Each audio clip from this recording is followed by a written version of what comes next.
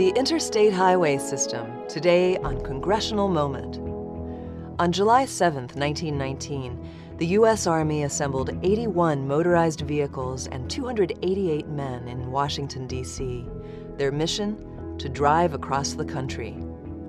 This transcontinental convoy dealt with all the poor driving conditions of the time: incomplete or non-existent roads of dirt or sand, unsturdy bridges, and treacherous conditions from bad weather.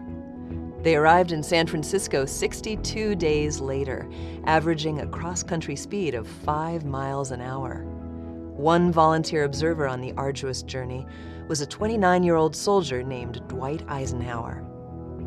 20 years later, the Bureau of Public Roads had identified to Congress the need for a national road system to improve connections between cities and states. After World War II, Congress was able to fully address this massive undertaking. There were many concerns. States wanted assurance that the government would pay its fair share of construction costs. Rural residents thought the new highways might limit access to small communities.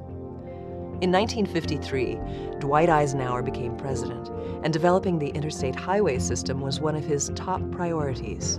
3 years later, with construction and financing approved by Congress, the Federal Aid Highway Act of 1956 was signed into law. Creating over 35,000 miles of roadway connecting all parts of the nation, the interstate highway system was completed in 1975. And in 1990, Congress renamed it the Eisenhower Interstate System. This is Lee Hamilton. To find out more about how Congress works or to get involved in your government, visit the Center on Congress website at congress.indiana.edu.